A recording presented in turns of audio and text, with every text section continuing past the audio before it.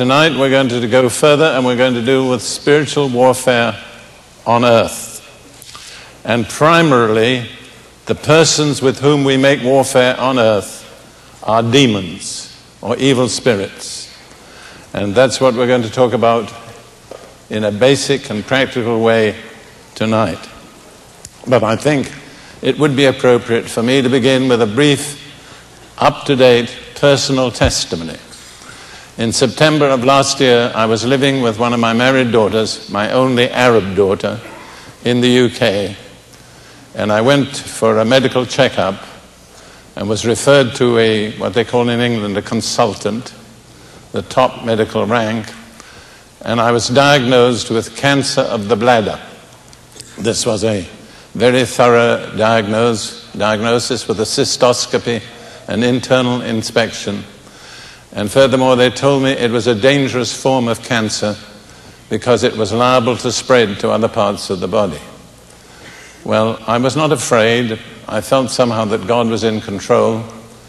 And I was living with one of my married daughters, as I said, and she had a friend, the family had a friend who was a curate. Now, I don't think most Americans know what a curate is. A curate is about the lowest rung of the officialdom of the, what do you call it? Anglican Church, what do you call it here? The Episcopal Church, thank you.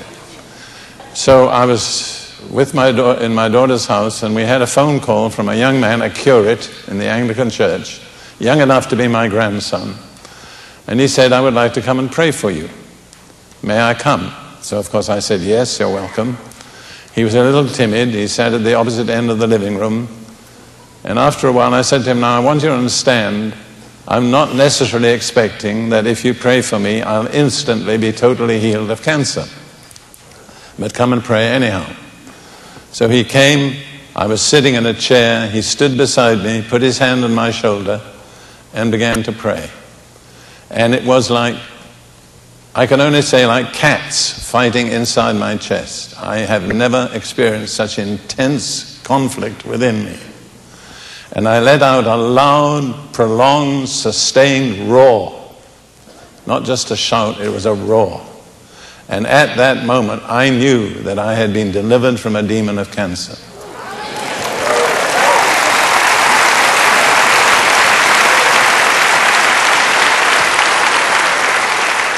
Now, about 6 months later, as far as I know, there is no evidence of cancer anywhere in my body.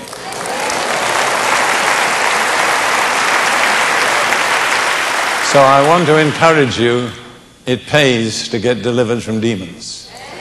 Don't be embarrassed. Don't be fearful. Just accept what God has for you.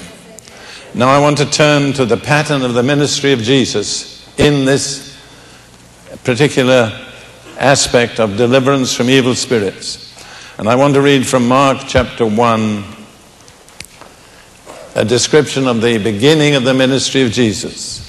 Beginning at verse 21, Mark 1:21. Then they went into Capernaum, and immediately on the Sabbath he entered the synagogue and taught. And they were astonished at his teaching, for he taught them as one having authority, and not as the scribes. Now there was a man in their synagogue with an unclean spirit. The Greek says, in an unclean spirit. And I want to suggest to you that that man had probably been attending the synagogue like a good religious Jew for many, many, many years. But it says, and he, and if you read it carefully, it's not the man, it's the spirit. He cried out, saying, let us alone. What have we to do with you, Jesus of Nazareth?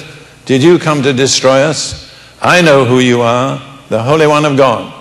Now it's a remarkable fact that the demon in the man immediately knew who Jesus was. It took his disciples about 12 months to discover what the demon already knew. So we're dealing with people with supernatural knowledge. But Jesus rebuked him, saying, be quiet. The Greek says, be muzzled and come out of him. Now Jesus was not speaking to the man.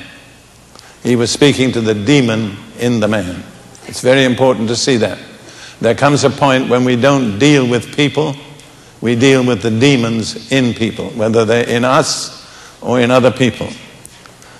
And when the unclean spirit had convulsed him and cried out with a loud voice, he came out of him.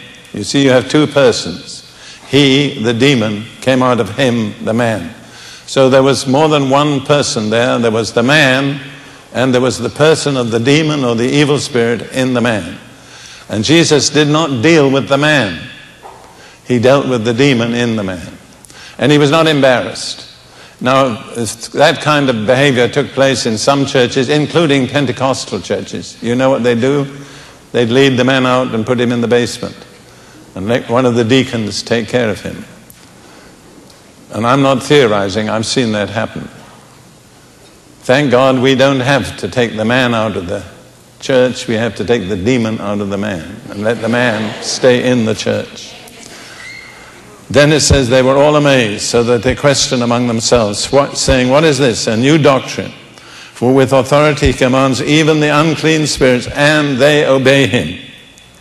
And immediately his fame spread throughout all the region around Galilee. I want to point out to you that Jesus was not first acknowledged as the Son of God or the Messiah. What first attracted people to him was he had power to deal with demons, and that caused his reputation to go all around that whole area. And then we read a little further on in verse 32 to 34. Now at evening, when the sun had set, they brought to him all who were sick and those who were demon-possessed. Now, demon-possessed is a bad translation. And I'm really upset with the NIV, which in many ways has modernized English, that they've gone back to this old-fashioned religious language, demon-possessed. And I'll tell you why I object to it. Because the word possessed suggests ownership. If you're demon-possessed, then you're owned by a demon. Now, I don't believe that any born-again, sincere Christian can be owned by a demon.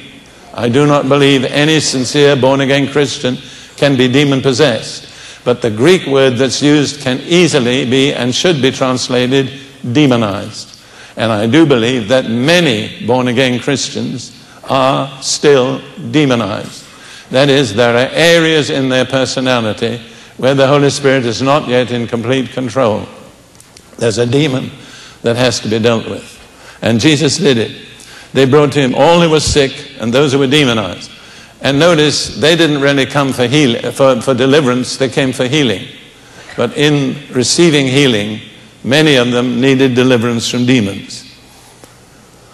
And then it goes on, when he healed many who were sick with various diseases and cast out many demons. And he did not allow the demons to speak or to say that they knew him. You see, the demons all knew who Jesus was. And he cast out many demons. How many of you have cast out many demons? I don't ask for a demonstration, I just want to. How far are we up to the standard of Jesus? How far are we below the standard and the pattern of Jesus? You say, well, they were not Christians. That's true, they were Jews. But actually they were living basically by the law of Moses. And in most cases they were living much more righteous lives than most of the people in the United States today. The penalty for adultery was death. If that penalty were imposed on the American population today, we'd lose about a quarter of our people immediately. Is that right? I'm not exaggerating, am I? So don't say, well, those were people that didn't know righteousness. Many people say, well, I'm sure there are people who need to be delivered from demons, but they're in prisons or they're in lunatic asylums. That's not true. Demons actually can be very comfortable in many churches.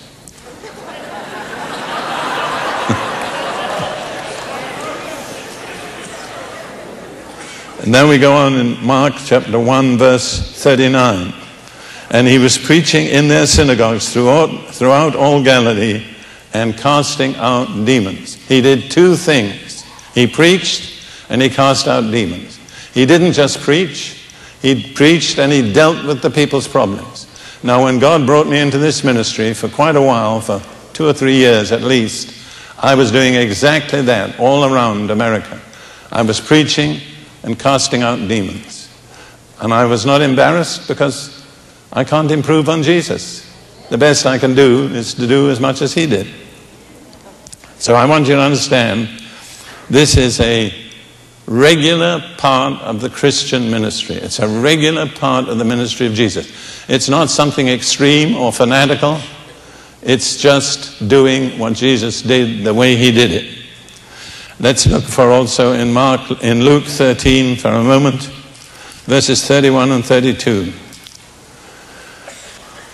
On that very day, some Pharisees came to Jesus, saying, "Get out and depart from here, for Herod wants to kill you." And he, Jesus, said to them, "Go tell that fox," that's Herod.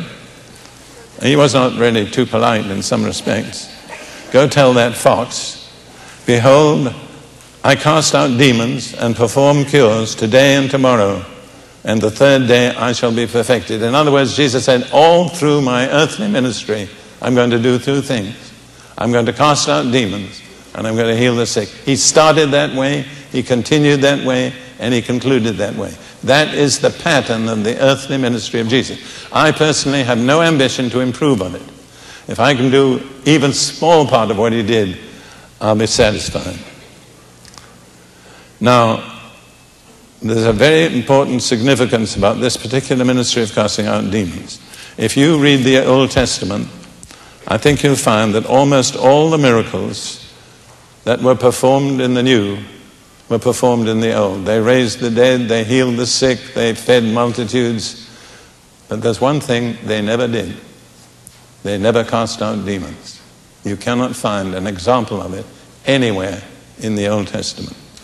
And in Matthew chapter 12 and verse 28, Jesus said, "And if I cast out demons by the Spirit of God, surely the kingdom of God has come upon you." So his casting out of demons was a distinctive sign that the kingdom of God had come. It was a miracle that was not performed, as far as we know, in the Old Testament. It's a distinctive declaration, the kingdom of God has come. And really the casting out demons is war between 2 kingdoms, the kingdom of God, the kingdom of Satan. And Jesus demonstrated the victory of the kingdom of God by casting out demons. Now, let's read the instructions that Jesus gave to his disciples. In Matthew chapter 10, verses 7 and 8. We can't go into the background, we don't have time. But he said this, "As you go, preach, saying, the kingdom of heaven is at hand. Heal the sick, cleanse the lepers, raise the dead, cast out demons. Freely you have received, freely give." So Jesus said you've got to do 4 things. Heal the sick, cleanse the lepers, raise the dead, cast out demons. That was part of their total ministry, everywhere they went. Now you say, "Brother Prince, have you seen the dead raised?" The answer is yes, I have. In East Africa, when I was principal of a college for training African teachers, 2 of my students died and were raised from the dead. And they each gave a very interesting testimony of what happened to their spirit when it was out of their body and what happened when the spirit returned to their body. I just say that because some people say, well, people don't raise the dead. The answer is people do raise the dead. They don't raise all the dead, but they raise the dead when it's God's purpose that the dead should be raised. All right, so let's take those instructions once more. Verses 7 and 8. "As you go, preach, saying the kingdom of heaven is at hand." However, it is not enough to preach. You have to demonstrate the validity of what you're preaching. So Jesus says, heal the sick, cleanse the lepers, raise the dead, cast out demons. 4 things. One of them is casting out demons. And then in Mark 16, at the end of the gospel record, Jesus gave final instructions after his resurrection to all who were to go out and preach the gospel. Mark 16, beginning at verse 15. He said to them, "Go into all the world and preach the gospel to every creature. He who believes and is baptized will be saved, but he who does not believe will be condemned. And these signs will follow or accompany those who have believed. In my name they will cast out demons. They will speak with new tongues. Let's stop there. How many have heard about speaking with new tongues? Everybody here. It's a very popular subject. But how many have heard about casting out demons? How many have seen it practiced? Praise God, you're a rather exceptional congregation. But I want to point out, the first supernatural sign was not speaking with tongues, was casting out demons. You see, we have kind of gaps in our theology and our practice. We do some of the things and not others. But the way Jesus told us to do it is the right way. Now let's consider how they obeyed. During the earthly ministry of Jesus, in Luke chapter 10,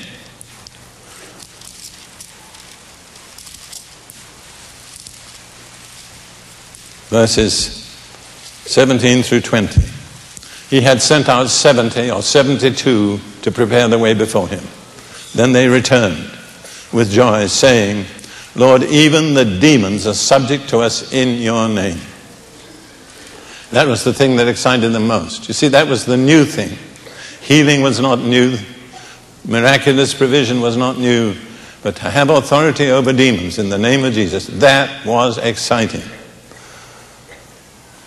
And Jesus said to them, Behold, I give you the authority to trample on serpents and scorpions and over all the power of the enemy, and nothing shall by any means hurt you. Now, I want to emphasize that here tonight because we're going to go into action later on. Nothing shall by any means hurt you. Do not get frightened. Demons have no power against a true believer who understands his rights. And then one of the most interesting examples is in Acts chapter 8. How many of you know that there's only one person in the New Testament who's actually called an evangelist? Do you know that? Do you know who he is? Philip, that's right. He's the only person who is actually designated an evangelist. And his ministry is described in Acts chapter 8.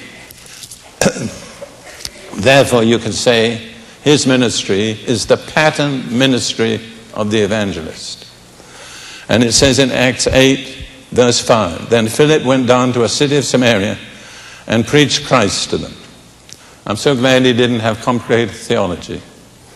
He preached Christ. An evangelist's message is very simple. In Samaria, he preached Christ. When he met the eunuch later on the road to Gaza, he preached Jesus. That's an evangelist's message. Christ and Jesus. And the multitudes with one accord heeded the things spoken by Philip, hearing and seeing the miracles which he did. Now, Philip didn't have a committee. He didn't have a sponsoring church. He didn't have an auditorium. He didn't have a trained choir. I mean, all those things are good, but they're not essential. What's essential is preach the gospel with signs following. And you will always get a crowd. You don't have to invest in all the expense of an auditorium or a choir or all that. I had a young friend, an African friend in East Africa who was an evangelist. And he said, Brother Prince, there's no problem about getting a crowd in Africa. He said, I walk into a village and ask how many sick people are in the village. They bring them, I pray for them, they're healed, and I get my crowd. He said, I don't have to do anything more. That is New Testament evangelism. I'm not criticizing other ways of doing it, but they're more elaborate and they're more expensive. Am I? All right, we're going on then. Philip went down to the city of Samaria and preached Christ, or the Messiah, to them.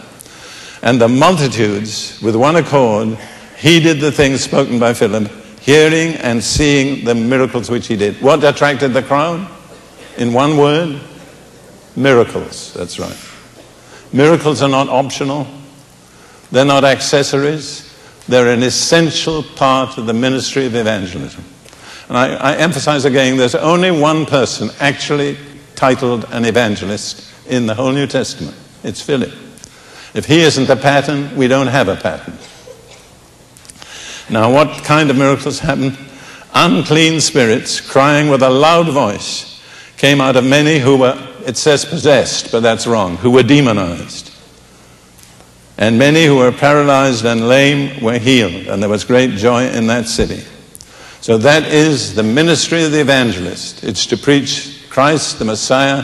It's to preach Jesus, a message attested by supernatural signs, healing the sick, and casting out demons, and you'll get your crowd. I mean, it never fails. You may get opposition too, but that's part of the whole package deal. But I want you to notice that they did not maintain an atmosphere of solemn dignity in their meetings. I grew up in the Anglican Church, and there are many things I respect in the Anglican Church, but you kind of tiptoed into church. You sat down quietly, you didn't raise your voice, nobody did anything very unusual. It was all very sedate and nicely ordered. And all those people that came in their nice Sunday costumes, they said these beautiful words. I mean, the Anglican prayer book has got some of the most beautiful spiritual words. But as a boy, watching them and listening to what they said, as they walked out of church, I asked myself, did they really believe what they were saying? I couldn't answer the question. I remember thinking to myself, you know, this dignified lady here, if she dropped her lace handkerchief and I ran after her and picked it up, she'd be more excited about getting her handkerchief back than she was about all the things she said in the liturgy. So I just want to find out there's dignity and dignity. There's religious dignity, which is often a cover-up for demons. I mean, I was in a meeting, and this grieves me tremendously. I was in a meeting of a very well-known American evangelist. If I gave you her name, everybody would know it. She was, to some extent, a little while, a friend of mine. But in one of her meetings, a black woman began to demonstrate very clearly demon activity. And you know what they did? Two men came, caught her by the arms, and carried her out. And that's all they did. That's a tragedy. She desperately needed the ministry of the evangelist. But the evangelist was afraid it would upset her reputation. People wouldn't come to her meetings. I think she was wrong. I think more people would have come, actually. I respect her. She's with the Lord now. But it always remained in my memory, this desperate black woman crying out for help, couldn't contain herself, and was dumped. That's all they did with her. They just put her out. When I dealt with a demon in one woman in a church, one of the church ladies came up to me and said, "Brother Prince, you know what they'd have done in most churches? They would have said, our sister needs help. Will one of the deacons take her down to the basement?" That's not the biblical solution. She needs help, but not in the basement. Now, I want to just give you a brief description of what demons are as I understand it. My understanding is limited, but I'll give you the best I have. I think the best thing to say is that they are persons without bodies. Demons have real personality.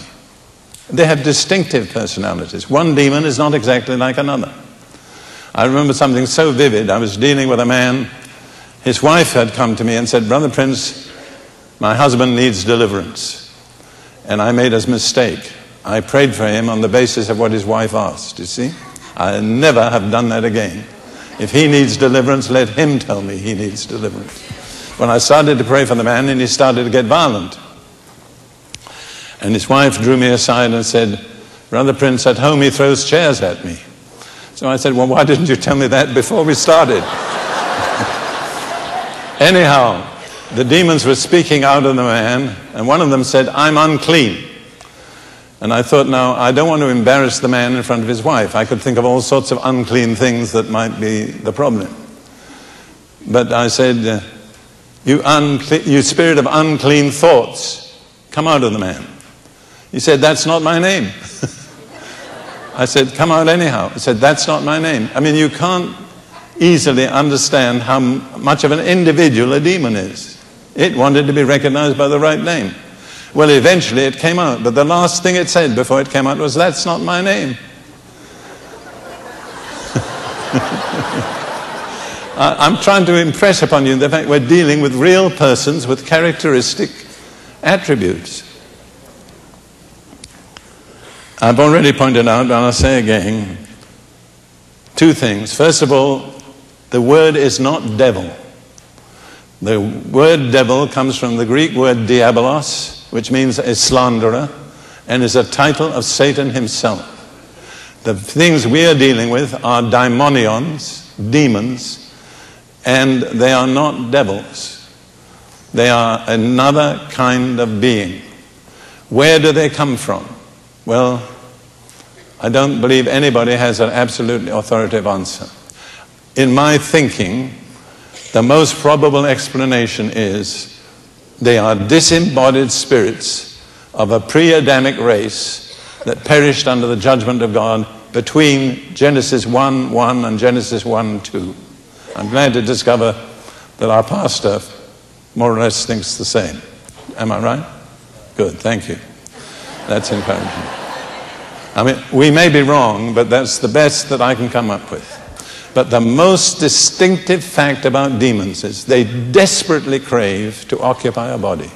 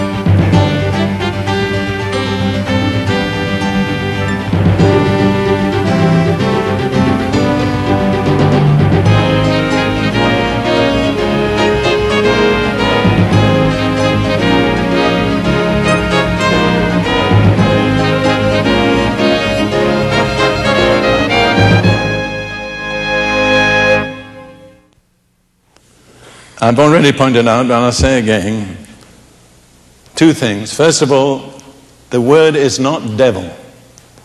The word devil comes from the Greek word diabolos, which means a slanderer, and is a title of Satan himself.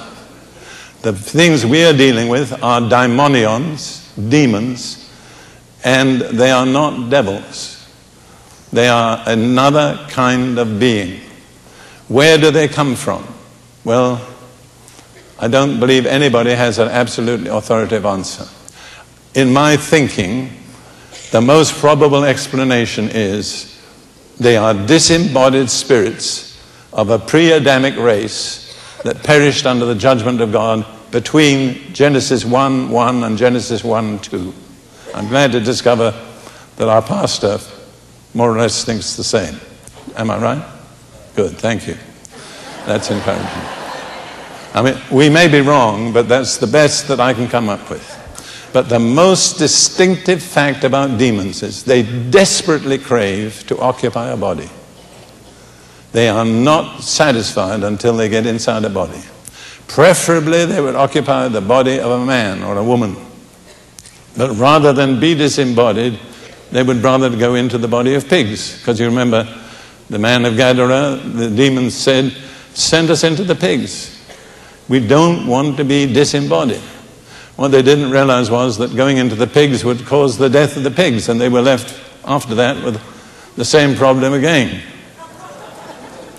But what I'm trying to deal with is you're dealing with a person who hasn't got a body and desperately craves to be in a body, because, as I believe, only through a body can they exercise their ungodly lusts. If it's a demon of alcohol, it has to have a human throat through which to consume. If it's a demon of sexual immorality, it has to have sexual organs through which it can operate. If it's a demon of hatred, it has to have emotions that it can play upon to work through. In other words, we are surrounded by an invisible host of persons without bodies, desperately craving to occupy bodies and desperately struggling not to be out of bodies. Now, I think I need to say a little bit briefly how I became involved. I did not volunteer for this ministry. I was conscripted.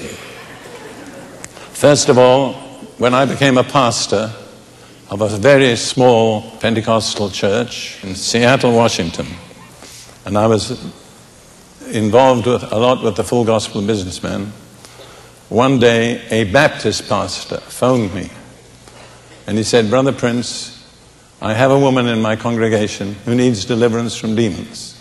Well, I wasn't used to Baptist pastors saying things like that. But what he said after that was still more astonishing. He said, "God has shown me that you and your wife are to be the instruments of her deliverance." Well, I don't let people's revelation dictate to me. So I sent a quick telegram up to heaven. What about it? And I got the answer, "Well, this is from me." So I said, "All right." I made an appointment, bring the woman, and we'll do our best.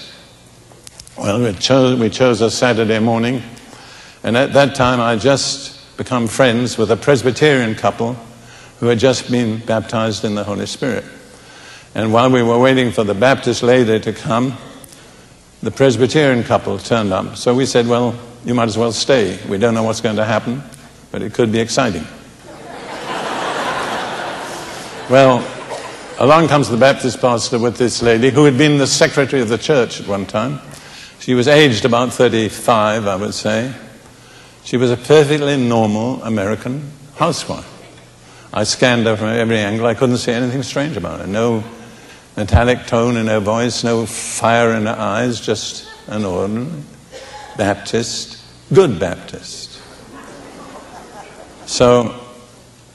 But the pastor was convinced. So he sat her down in the chair and he said, "Now she's already been delivered from a demon of nicotine." I thought she has. But he said there are others. So he stood in front of her and started to shout at the demons. Well, I learned by experience later that you don't get any more power by shouting. Demons are not deaf. Even spirits of deafness are not deaf. You don't need to shout, and it's wasting energy. Anyhow, he stood there and shouted at this demon, "I command you to come out," and nothing seemed to happen. Then he said, "In the name of Jesus, I command you to come out," and the woman's face changed. A different expression came over her face. Well, he stood there quite a long while and didn't get any further. So he stepped back, and I thought, well, if he can do it, I can do it. So I stood in front of the woman, and I had all the theology. I said, "Now, you spirit that's in this woman, I'm speaking to you and not to the woman. What is your name?" And it wouldn't answer. So I said, "I command you in the name of Jesus to answer. What is your name?" And we went on like this for a while, and suddenly it answered. But before it answered, she changed. She crossed her hands over her throat and started to throttle herself. And I had this Presbyterian brother who was taller and heavier than I am. It took our united strength to pull her arms away from her throat.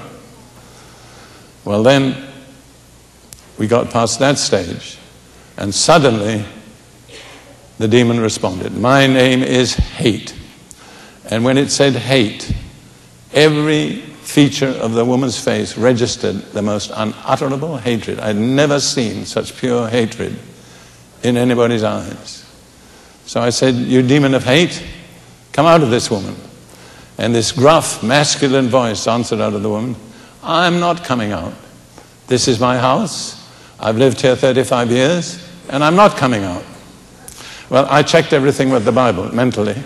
I thought, that's right. Jesus said when the unclean spirit has gone out of a man, it goes through dry places seeking rest. Then it says, I will return to my house from which I went out. So that's scriptural. So I beat it down with the name of Jesus and with scripture. And suddenly it came out with a loud, prolonged roar. And as it came out, the woman slumped forward, relaxed, and this tension in me subsided. I knew it had gone. But the demon had said, before it came out, even if I come out, my brothers are here and they'll kill her. So I knew there was more than one demon. So anyhow, we went through this. It must have lasted 2 or 3 hours, and about 7 or 8 different spirits came out. One that really impressed me was self-pity. And I began to understand some of the ways people respond that are not natural. The last spirit that came out was a spirit of death. And again I checked, I thought, is this scriptural? I thought death is a physical condition. But then I remembered in Revelation chapter 6, there was a rider on a horse whose name was Death. So death can be a person. Well, when the spirit of death came out, this woman was stretched out on her back on the floor, absolutely limp. Her face was totally pale. There was no color. Her skin was cold. If you had come in and looked at her, you would have said, there's a dead person on the floor. Well, she lay there for about 10 minutes, then put her arms up in the air and started to speak in tongues. Now, one of the things the demons had said, I had said, how did you come into this woman? And it said, that was death. I said, when did you come into this woman? It said 3.5 years ago, when she nearly died on the operating table. So I stored all this up. Well, then the woman was apparently delivered, so I delivered her back to the Baptist pastor, and he drove her off. About halfway through the week, the woman phoned Lydia and me and said, I think they're trying to come back. Can you come and help me? So we drove out to the home, talked with the woman, and I diagnosed that it was fear, that she was afraid they would come back, and this was opening the door. But while we were there, she had a little daughter of 6 who was a shy, thin, rather unhappy-looking little girl. And everywhere we walked, she walked with us. But every time I looked at her, she averted her eyes. She would not look me in the eyes. So I said to the mother, you know, I think your daughter has some of the same problems you have. She said, will you pray for her? I said, by all means. So the next Saturday morning, we had the daughter there. And basically, we went through much of the same with the daughter as with the mother. Most of the same spirits that were in the mother came out of the daughter. Not all of them. But hate was one, and death was one. And when the death came out of the little girl, she was stretched flat on her back on the floor, looking like a dead person. So I checked on them for about 2 years. Apparently they remained free. The little girl had been graded retarded. She became a normal, happy, healthy little girl.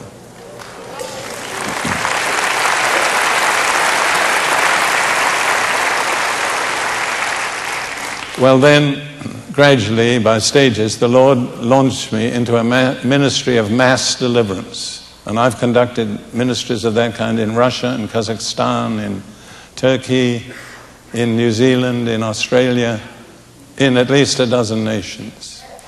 And I discovered that you can do it en masse.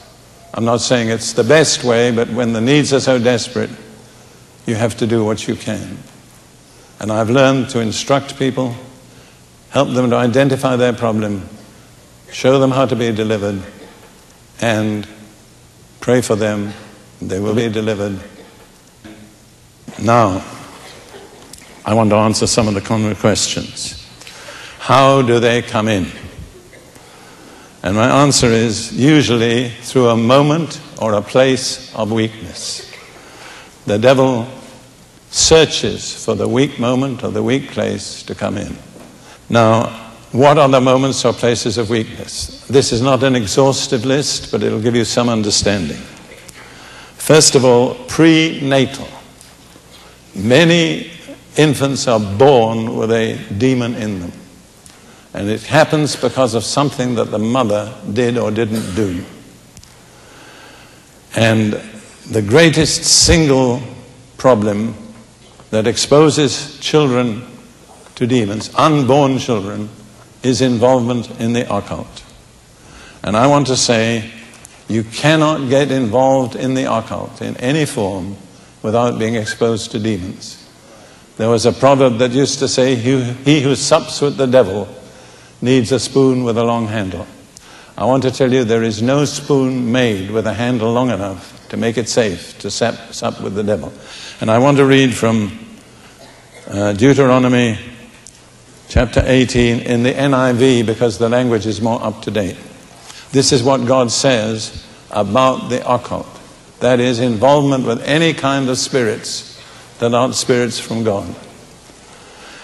It's written to Israel before they entered the land. Deuteronomy chapter 18 verse 9. When you enter the land the Lord your God is giving you, do not learn to imitate the detestable ways of the nations there.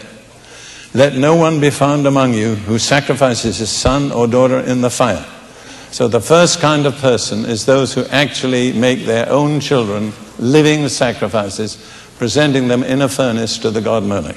And I want you to understand, it's very important, all the other practices that follow are in the same category with offering your infant as a sacrifice to Moloch. God doesn't put any distinction.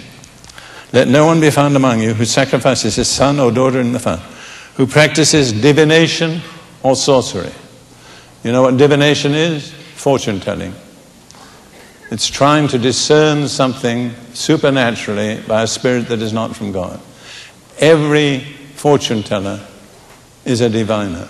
If you've ever been to a fortune teller, you've been exposed to a spirit of divination.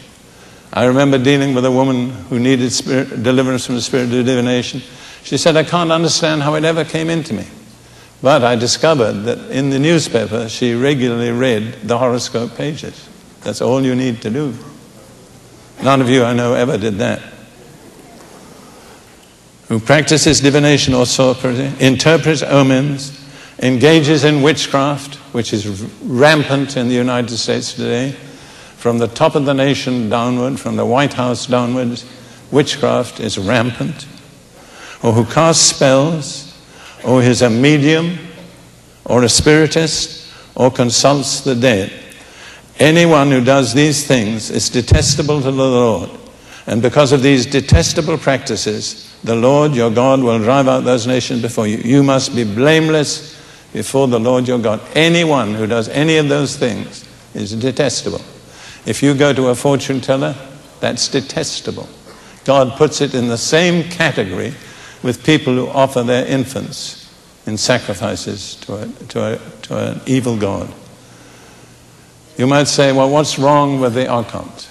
I'll try to explain it this way. When you get involved in the occult, you're making friends with God's enemies. And God takes note of that. And you have to repent, and you have to cancel any involvement if you want help from God. So let me give you an example, a remarkable example that happened fairly recently. A woman, a very fine Christian woman, came to me with real grief. She said, we've just had a letter from my son who's at college telling us that he's been homosexual from the womb, that he was born a homosexual. So I began to talk to her and I said, when you were pregnant with your son, did you do anything that's occult? Well, she said, yes. I tried to divine whether it was male or female, boy or girl. I had a pendulum suspended in front of my womb, and I knew if it went one way it was a boy, and went another way it was a girl. I said to her, you exposed your unborn son to a demon by what you did. That's why he's homosexual from birth. Now, she's a very solid Christian woman. She understood, she repented, and I believe in due course her prayers will bring deliverance to her son. But let that be a warning to you. You cannot fool around with the occult. in any form or shape. And if you want a further definition of the occult, it's in my book. I have another very common demon that enters unborn children is the demon of rejection. See, every little baby comes into the world craving one thing more than anything else, which is what? Love, that's right. But you see, the mother has got too many children, she hasn't got enough income, she discovers she's pregnant, and she regrets it. She doesn't have to say anything. She just says, I wish I wasn't going to have this baby. That baby is born with a spirit of rejection. Now this is true of my second wife, Ruth. She was born in the height of the Depression in 1930. She was the 8th child, and her mother was already struggling to feed the 7 previous children. And without saying anything, the mother resented having another mouth to feed. And Ruth had to be delivered from a spirit of rejection. Thank God we knew what to do, and she was wonderfully delivered. But rejection is one of the commonest demons, and it enters very frequently while a person is still in his mother's womb. Then there are pressures in early childhood. James chapter 3 and verse 16 says this. James 3:16. For where envy and self-seeking exist, confusion and every evil thing will be there. So in a strife-torn, disharmonious home, the children, born or unborn, are automatically exposed to demons. And most children do not have strong enough defenses to keep the demons out. So any child born in an unhappy, strife-torn, divided home is exposed to demons. How many such homes are there in the United States today? There are many, aren't there? See, parents are responsible to maintain an atmosphere in their homes in which the children can grow up free from demonic molestation.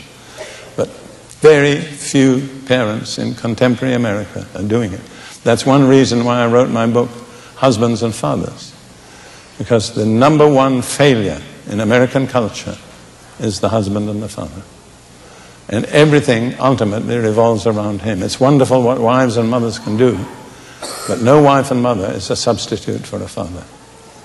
And the greatest single need of America today is men who are real fathers. Amen? Amen. Come on, you ladies, you say amen. That's right.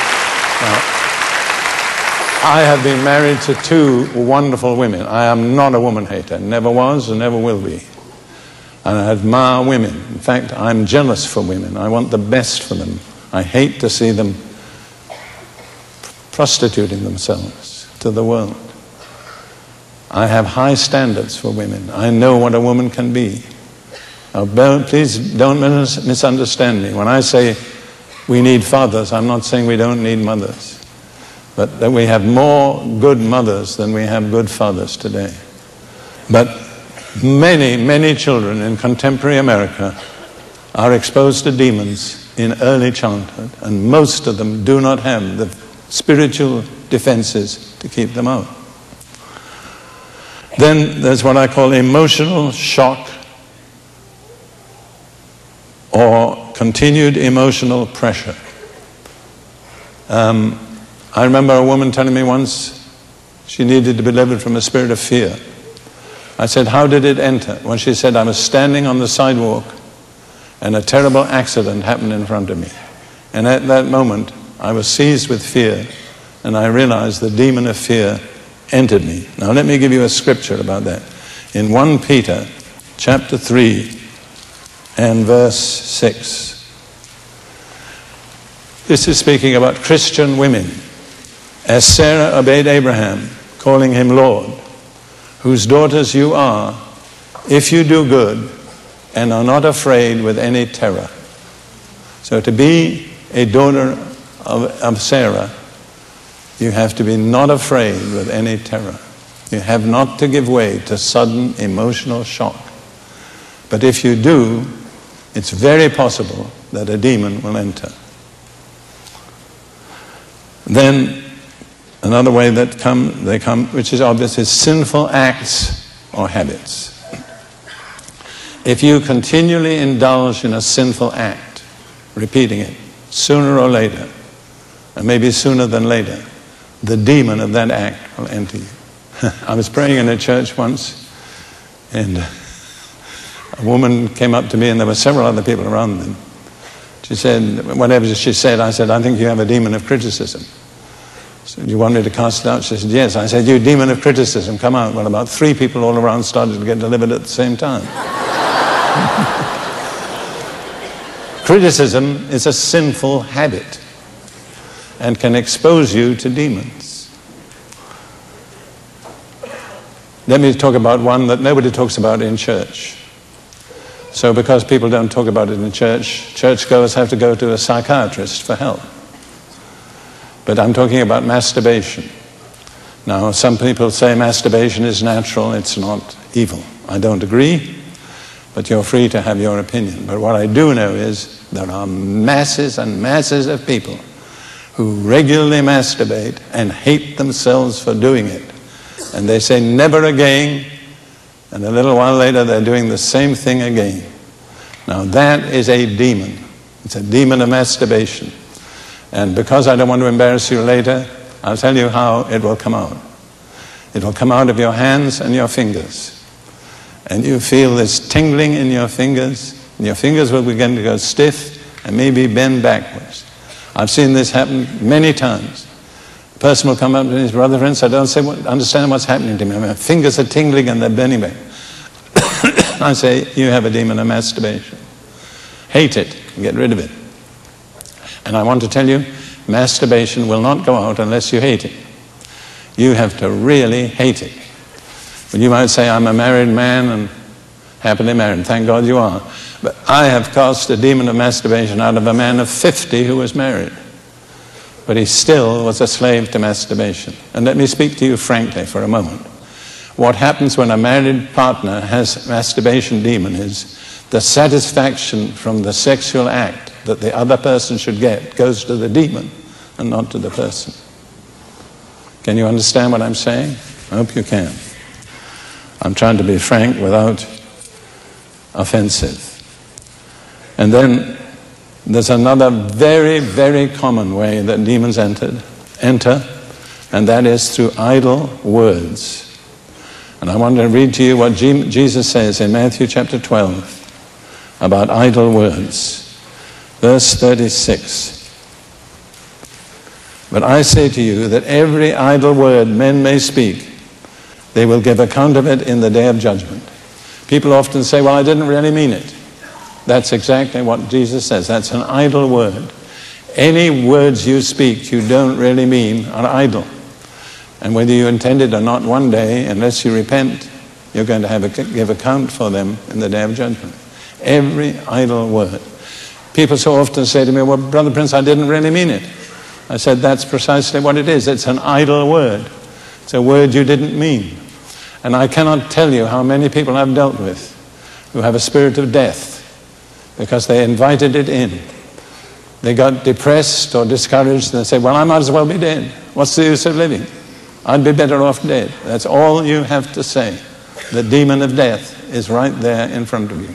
It will enter many times. I'm not saying always. So that's how they come in. I'm just going to repeat it. And that's not everything. Number one, prenatal. An attitude in the mother that makes the baby feel unwelcome. Pressures in early childhood. Children that grow up in strife-torn homes are automatically exposed to demons. Emotional shock or sustained emotional pressure. Sinful acts or habits and idle words. Now that's not a comprehensive list, but it gives you some idea of the way that demons come in. Now I want to list characteristic activities of demons. Number one, demons entice. They entice us to do evil. They entice us to sin. Take an example. You're walking along the street and somebody's dropped their billfold full of money. And a voice says to you, an inaudible voice says, pick it up. You might as well. If it was yours, they would do it. Why don't you? Well, anything that can speak is a person. And behind that inaudible voice is a person. And that person is enticing you to do evil. You may not follow it, you may resist. But nevertheless, that demon is there trying to get you to do something which will expose you to him.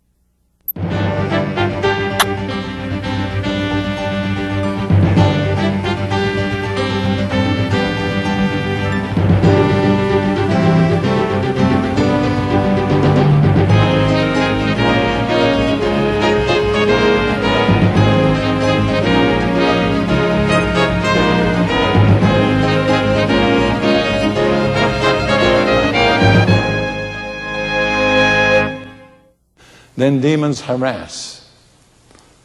And the example I always think of is this businessman who's had a terrible day in the office. The air conditioning failed, his secretary did the wrong thing, he had a client who was complaining and threatening to sue him. When he makes it through the day, he gets into his car to drive home, and there's an accident on the freeway. And he sits there for 1 hour without air conditioning on the freeway, stewing. And I mean, he's getting hotter and hotter and hotter. He gets home, and what happens? His wife is late with the supper, the kids are running around screaming, and as they say in America, he blows his stack. And at that moment, the demon of anger enters him. You see, it's been following him around all day, just waiting for that moment of weakness to come in. Demons defile. They're dirty. They're all called unclean. They make you feel unclean. They fill your mind with dirty, unclean attitudes, emotions, and thoughts. Particularly if you're planning to read your Bible or worship. Anything that attacks you at a moment like that is probably a demon. And you never feel really pure.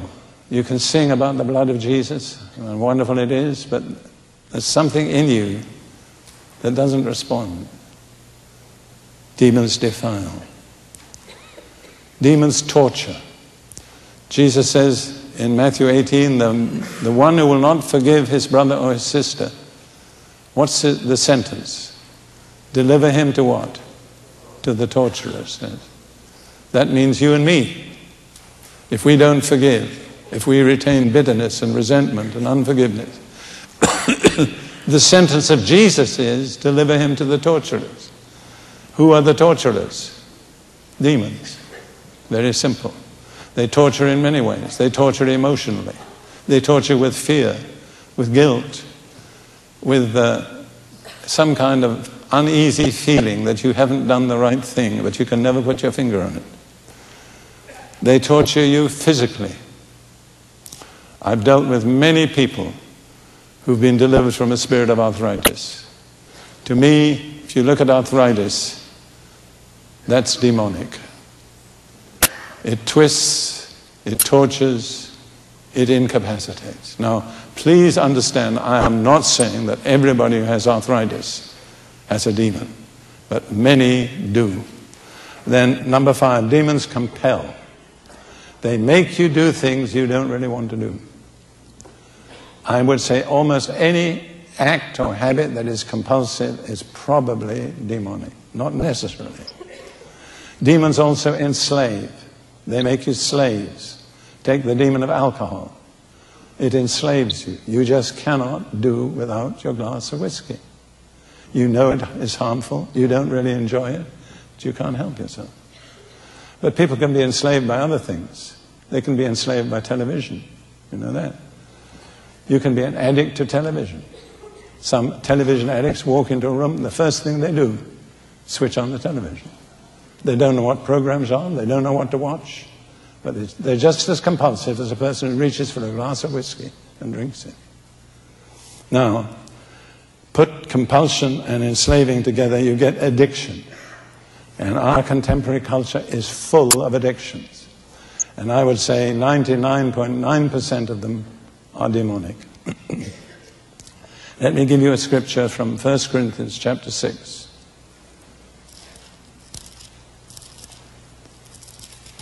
This is, for me, the biblical definition of addiction. Verse 12. All things are lawful for me, but all things are not helpful. I would prefer to say beneficial.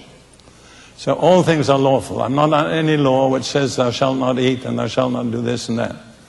But not everything is beneficial. All things are lawful for me, but I will not be brought under the power of any. Food for the stomach, and the stomach for foods, but God will destroy both it and them.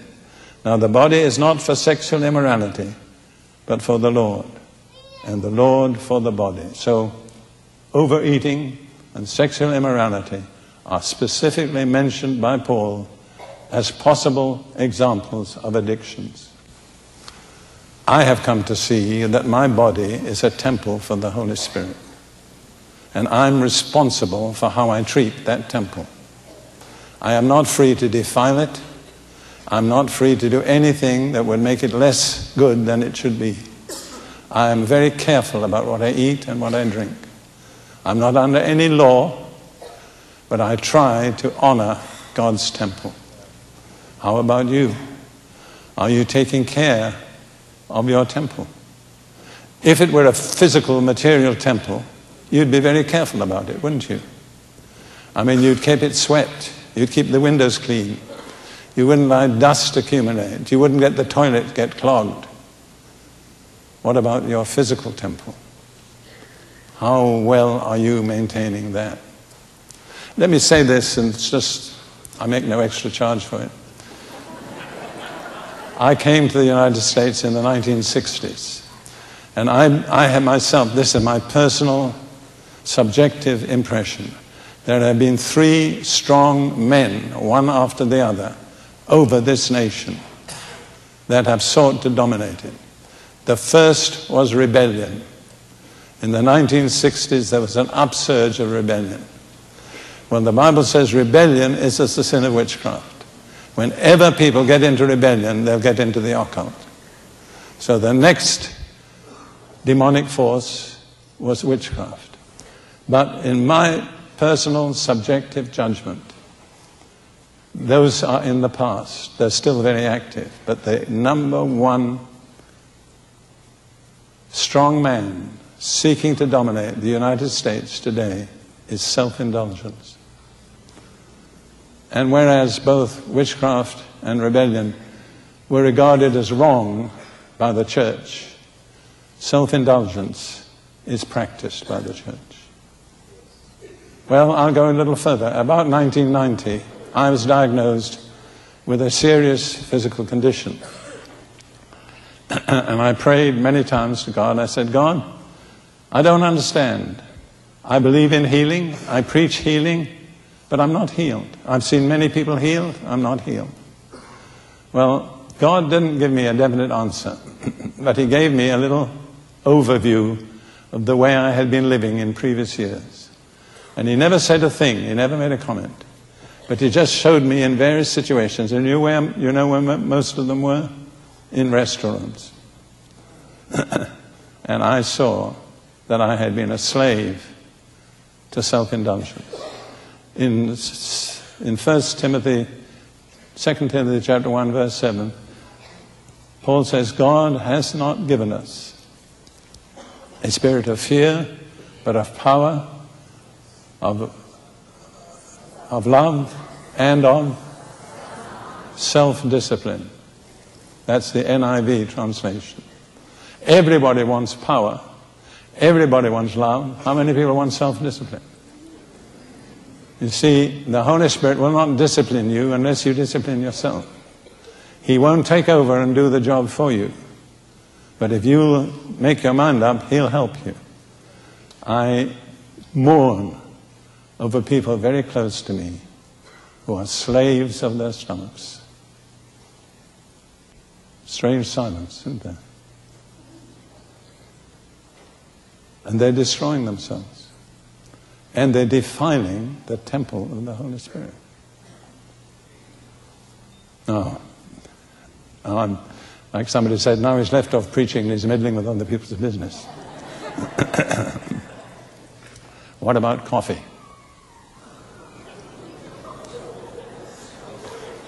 Coffee is a drug. I mean, everybody knows that. Now, I'm not saying you're an addict, but I'm saying do this. Just stop drinking coffee for 48 hours and see if you're addicted or not. You'll find out. If you come through and it's fine, all right. But if you cannot do without it, then you need to do without it. Paul said, all things are lawful, but I will not be brought under the power of anything. And really, where it boils down to for modern America is eating and drinking. That's where we have to say, am I under the power of anything?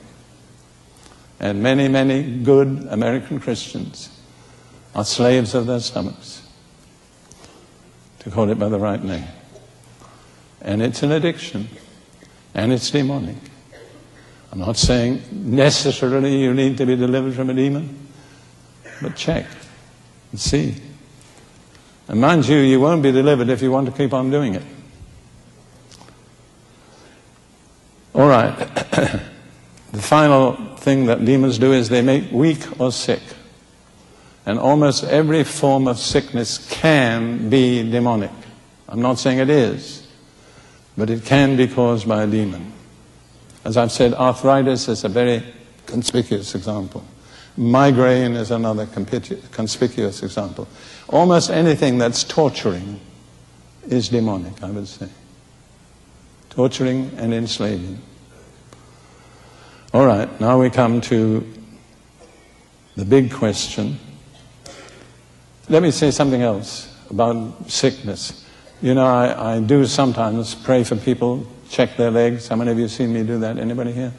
That's all right. Okay, and very often when I hold a person's leg and it grows out, the person will start to contort and twist and behave in a very strange way. And I've learned that it's a spirit of crippling. And I've seen many people delivered from a crippling spirit, something that twists, deforms, enslaves. In fact, I think I was on the way to having that problem myself if I hadn't met a good chiropractor. I'm willing to take help from anybody that can help me. And I thank God for chiropractors. I thank God for doctors. I'm not against doctors. But the best one of all, his name is Jesus. That's right.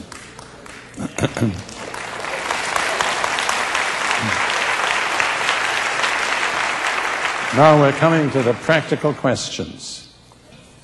And here are the steps for receiving deliverance.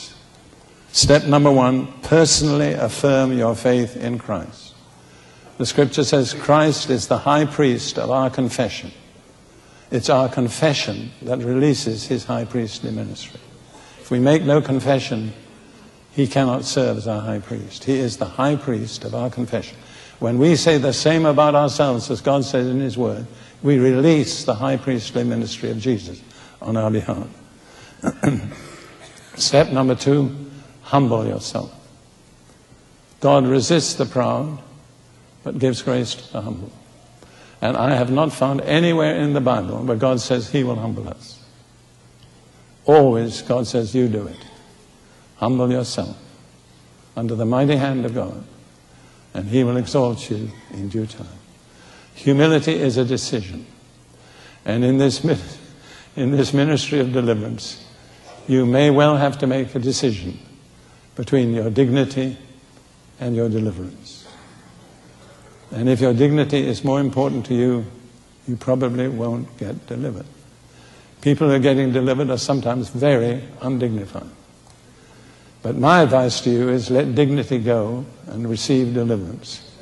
Because after you've received deliverance, dignity will come back. I want to point out to you something very, very beautiful out of the scripture. There was one person whom God gave a unique honor, never given to any other person. That was to be the first human witness of the resurrection of Jesus. And you know who she was? Mary Magdalene. And you know what it says about her? In Mark 16. I want you to notice this. Mark 16, verse 9. Now when he rose early on the first day of the week, he appeared first to Mary Magdalene, out of whom he had cast 7 demons. It all goes in the same passage. So she was not inferior because she'd been delivered from 7 demons. In fact, she's the first human witness of the resurrection of Jesus. Jesus had such compassion on her broken heart that he wouldn't even go to the Father until he'd revealed himself to her. To me, that's one of the most marvelous illustrations of the compassion of Jesus. There was one woman so broken-hearted, so much in love with him, that he couldn't even leave earth till he'd revealed himself to her. Who was it? Mary Magdalene. What was her testimony? He delivered me out of 7 demons. Brothers and sisters, don't be ashamed if you should need deliverance. You could be ashamed if you let pride keep you from receiving deliverance. Number 1 was personally affirm your faith in Christ. Number 2, humble yourself. Number 3, confess any known sin.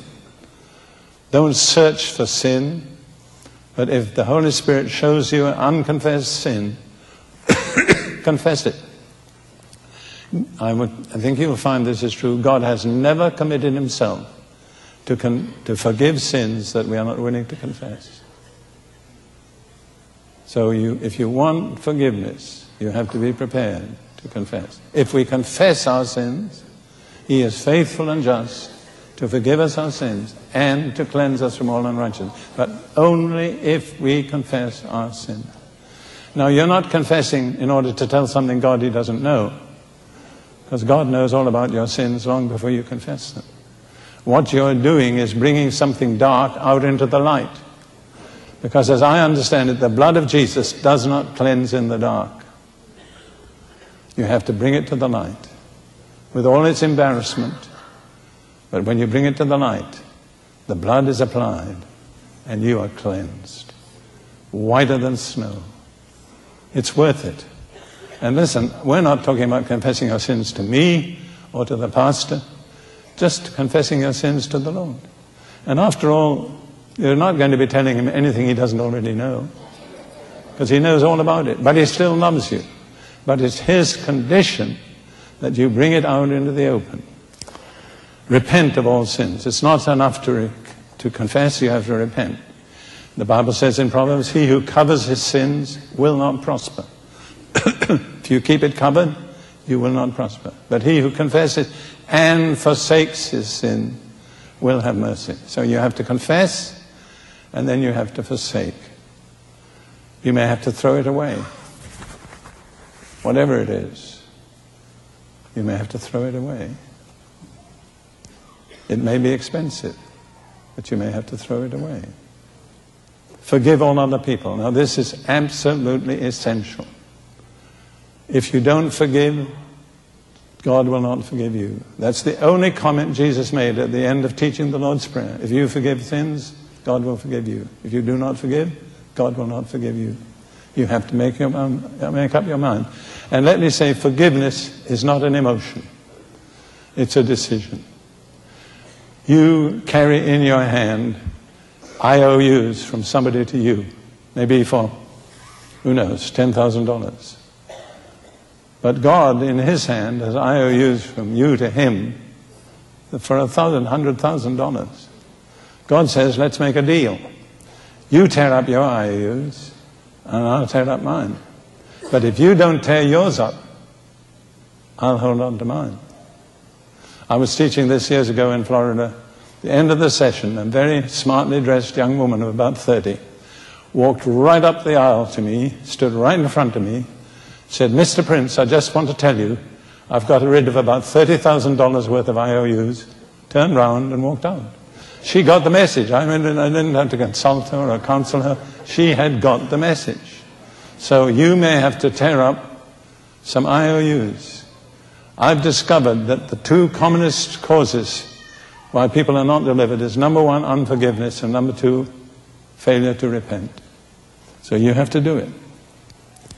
Then you have to break with the occult and all false religion. That's essential. And you may have to get rid of occult objects that are in your house. Because God told Moses, if you bring them into your house, any accursed object, you'll become accursed like the thing. Some of you got things in your house that bring a curse on you.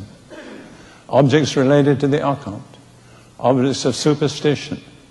Get rid of them. Have a house cleaning. Let me tell you my own experience. My grandfather was the officer in the British Army who suppressed what was called the Boxer Rebellion in China.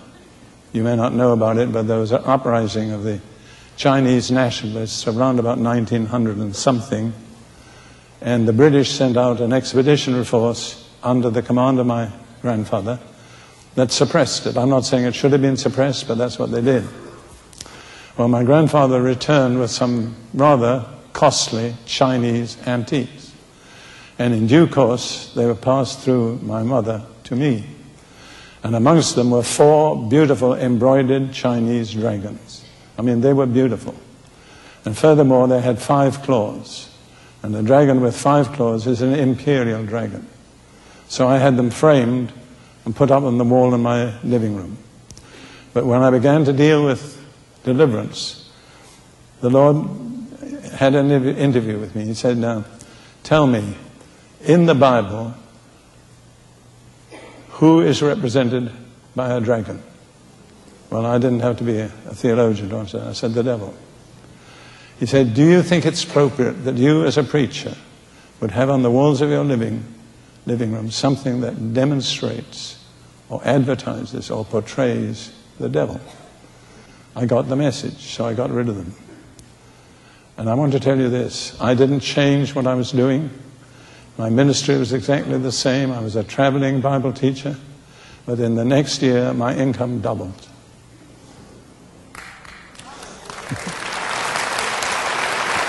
That is speaking a language you can understand. You understand that? It wouldn't have doubled if I hadn't taken away the hindrance, the barrier to God's blessing. So get rid of anything occult. Let me say, one of the most dangerous and subtle forms of the occult is Freemasonry. If you have any relative, or you yourself have in any way been involved in Freemasonry, break it off totally, absolutely. Terminate it, get it out of the house. Don't maintain any connection with it. Some of the most terrible cases of demonization I've seen have been associated with Freemasonry.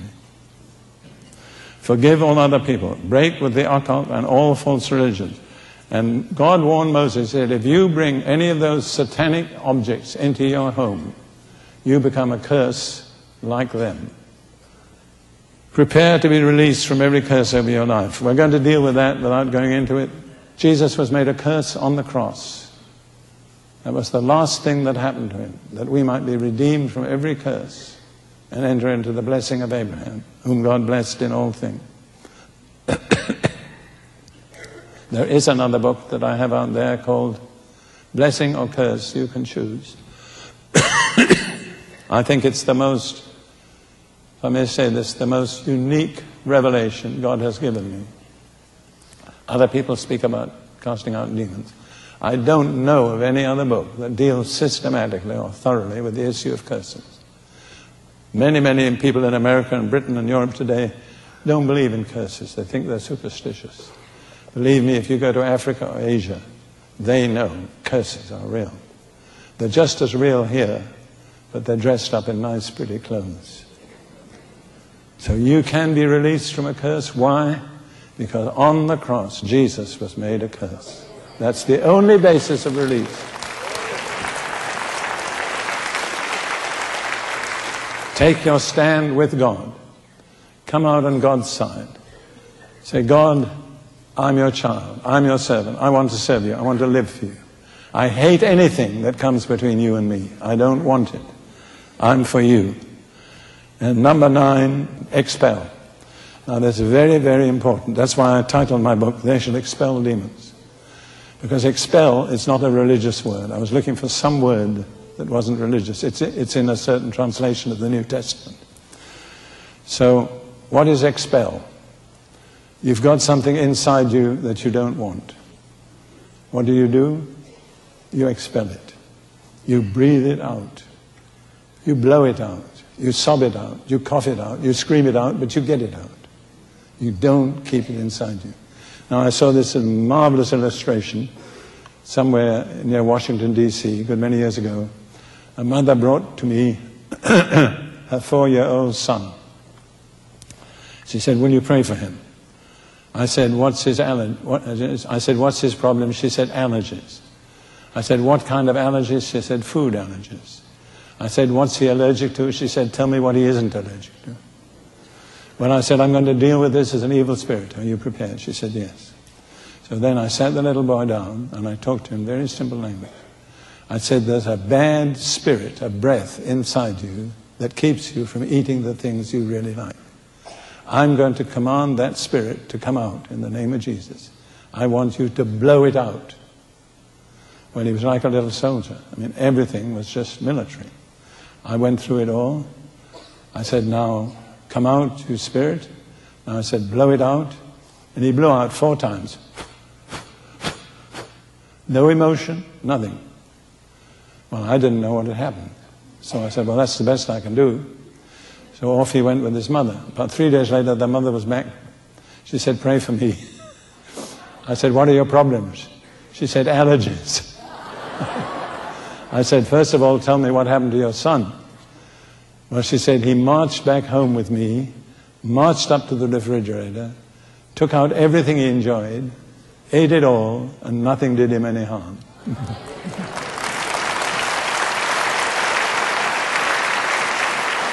You see, this is so simple that religious people can't always do it, but expel it. I had a letter once from a woman years ago. She said, Brother Prince, never hesitate to tell people to breathe it out. She said, my husband went to one of your meetings, went up to the front, prayed like you told, blew out 4 times, and that's all that happened. But she said he's been a different man ever since. This is very real. See, it's not up there. It's right down here on the surface of Earth. So on my pages 216 and 217, I have the prayer for deliverance. So I want you to consider for a few moments what I've been saying. Open your heart and mind to the Lord and say to him, Lord, is there anything in me that I need to get rid of? Because I want it out.